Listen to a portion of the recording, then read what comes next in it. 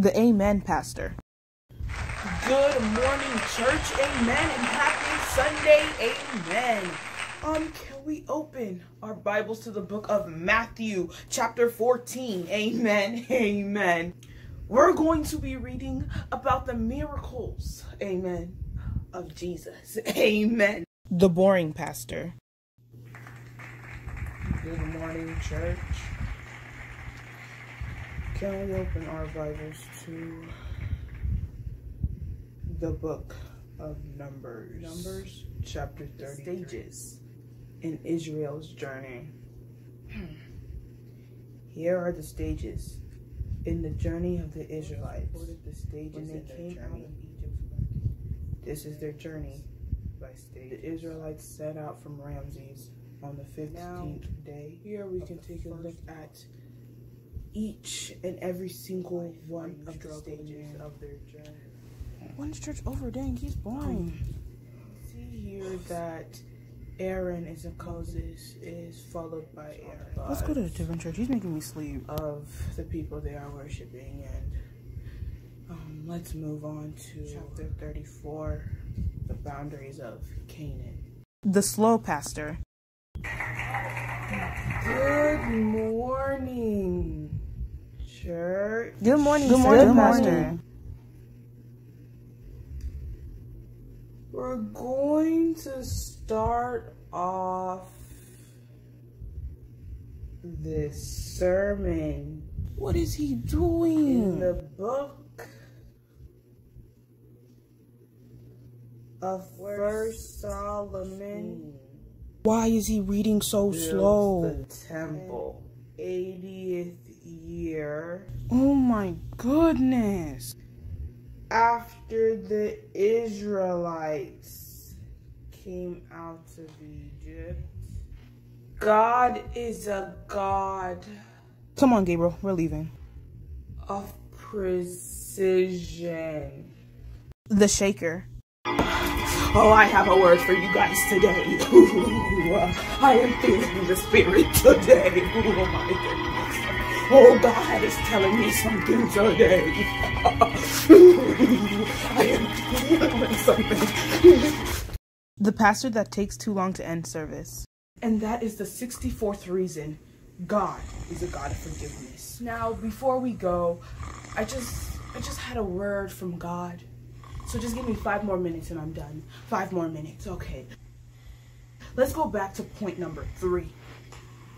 Showing how God was able to forgive the people of Israel. So now do you guys understand why we need to learn to forgive the way God forgives us? Let me say one more point and I'm done. Now going back to point 4.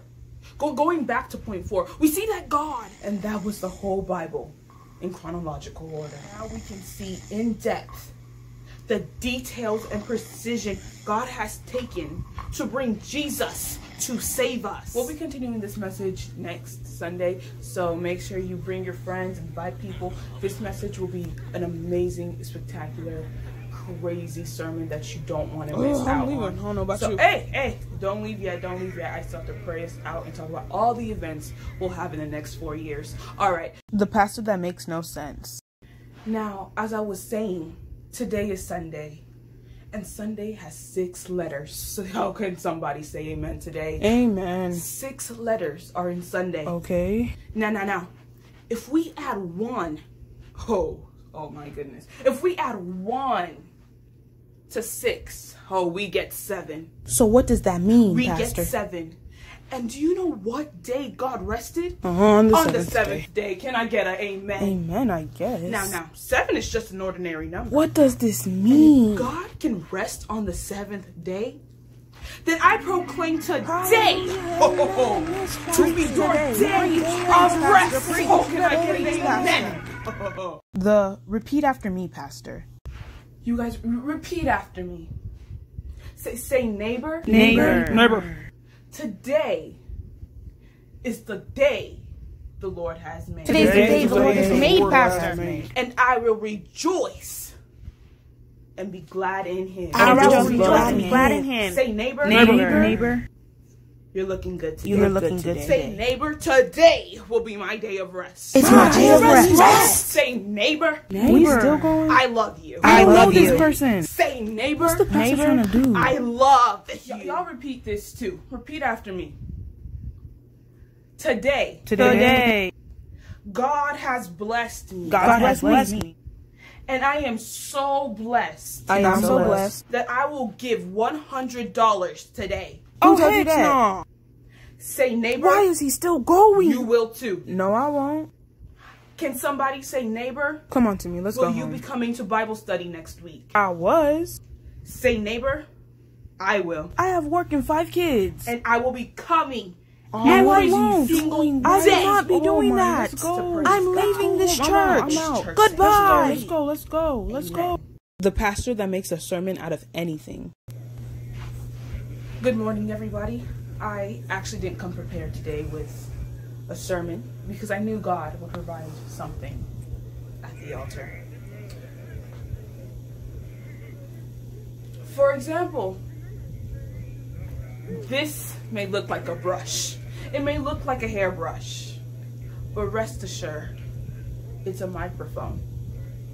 And you see, we may present ourselves like something that we're not. You better preach today, pastor. But if God has destined for you to be what he wants you to be, that is what you're gonna be. That's right. That's you can't fool anybody. Exactly, pastor. Jonah. Right. He wanted to run away. Keep it coming, he wanted pastor. To run away. But God said, this is your destiny. This is what you need to do. So that's what he did. This microphone, it might want to brush somebody's hair, but it can't do that. It's going to maximize the decibels of my voice. Because it's a microphone. How many of you guys are pretending to be hairbrushes, but you guys are really microphones? How many? Woo! How many? Yes. Can I get an amen? Yes. Yes. Amen. The pastor that wastes time or stalls. Good morning, church. Oh, today's a beautiful day. Can somebody just praise God? Thank him for this beautiful day. Oh, somebody smelling nice today. I smell it. Who smells nice? Probably me, pastor. Who put on perfume, cologne today? It hasn't rained this week. Can you get on with the sermon? So I thank God for that. I guess I should come into what we're preaching about today. But first, I gotta compliment Miss Sasha for her shoes. Thank you, pastor. You got some nice shoes today. Thank you. Better thank God for that. Y'all saw the game last week? We're in church, sir. It was a good game. So anyways, Matthews. Finally. Did I tell y'all about Matthew yesterday? My goodness. He tried something, but it's good. But Matthew chapter 4. Before I get into all of that, can we just pray for me? The pastor that can't hear. I'm feeling the spirit today. Can I get an amen? Uh-oh. I can't hear y'all. Can I get an amen? Oh, y'all tired today. I said, can I get a holistic, spiritualistic, loud and shouting amen today? I can't hear y'all or something. Like, man, y'all tired? I can't hear. What y'all say? Y'all did not say amen, right? What was that? What? I can't hear y'all. I can't hear y'all. You okay, pastor? I can't hear y'all. The fake pastor or the false prophet. How y'all doing today, church? I got me some notes right here for the sermon today. Yeah. You know, I've been preaching for 14 years now, so Woo! I don't really need notes, but, you know, I gotta showcase my pastoral skills today. Okay, so can we open our Bibles to 4th Kings chapter 86? Excuse me? 4th Kings chapter 86, that's what I wrote down here. Oh. 4th Kings chapter 86, thank you. Who's gonna tell him? Okay, I already memorized the verse. Oh, really? I memorized it. And it said, let there be light. Oh, no, pastor. And you know what? Else. You're not making there sense, was light. pastor. No, there was that's light, not right. and Pastor. God said it was good. That's wrong. And you know, you're saying things that are false. Jesus is the light. That's incorrect, sir. No, Pastor, he actually is true. light. He is light Pastor, itself. stop, He's stop, the sun. Pastor. No, He's the center of our solar system. That's not correct. Don't listen to him. He's not. He lights up the world every day. That's a lie, Pastor. Jesus is the sun. That's why it says that God gave us his son. That's not it. That's not because it. God is the solar system. Sir. No, sir. No, Pastor. And Jesus is the son. Of the altars. And that's why God gave us his son. And without his light shining on us, we wouldn't be able to live. Pastor. You're spreading lies. Pastor, stop. No, because we're immortal. No. This you see, because correct. of his son, we are immortal. This. We're going to live on this earth Read forever. The Bible doesn't say this. This is not what the Bible says. And that's why Jesus is the literal son of God.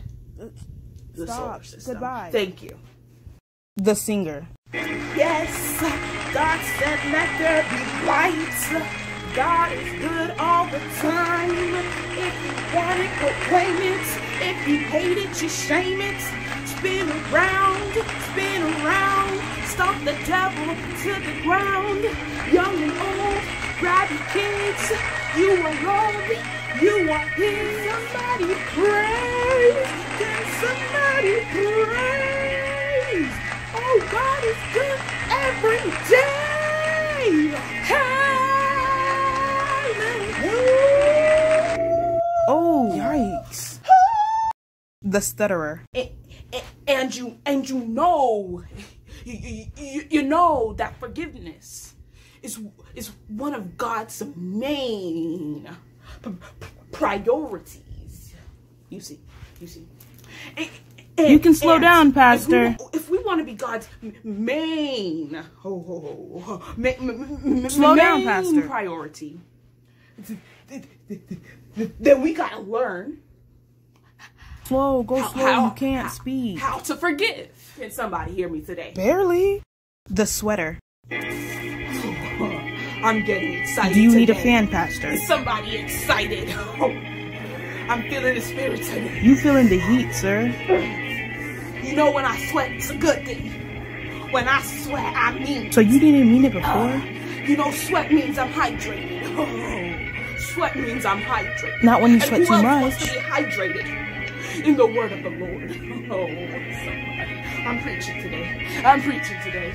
The overly aggressive pastor. I'm angry today. Why, Pastor? Because the devil. The devil is a liar. The devil is a liar. You okay there? And if you are a liar, then you're the greedy or money-hungry pastor.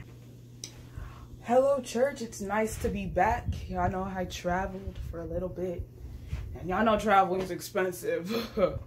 So, yeah, that means the church is a little short on money this week. Again? No, we're not, Pastor. Hey, yeah, we are. So that means y'all guys gonna have to give extra today. I don't got extra. Want to bless this church. I'm leaving this church and what it's been doing. Y'all haven't done nothing though. I recommend that you give a small seed of $500. $500? I'm out. $500 does so much, but so little. Come on, George, so we're that leaving. Was just level 1. Let me guess. Level 2 is $1,000. Level 2 is at least $1,000. Come on, Timothy. We're going to another church. $1,000 for a level 2 seed. And people who give level 2 seeds, oh, God will bless them today. God will bless them.